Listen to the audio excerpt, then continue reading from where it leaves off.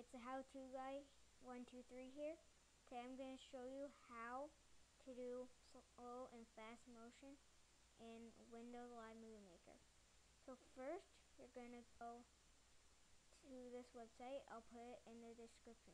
You're going to want to download it right here. Since I already have it downloaded, I'm going to show you how to do it.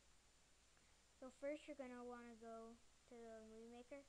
It looks a little different from the other one.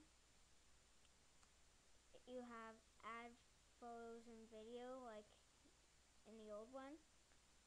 This new one, it's webcam feature and snapshot, which is kind of like useless. So you're going to want to add video and photo.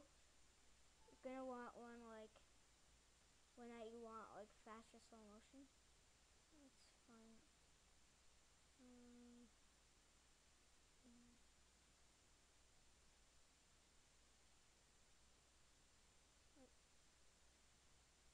here. It's called Speed Test. Filmed it yesterday. Oops. So, see, it's like regular video running.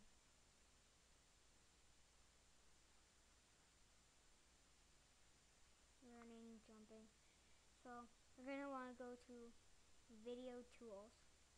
And see, it says Speed here. You're going to want to go down. Don't choose any of these.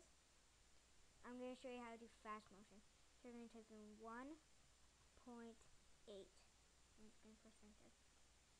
That's fast motion. You see how it's going faster? I don't like it.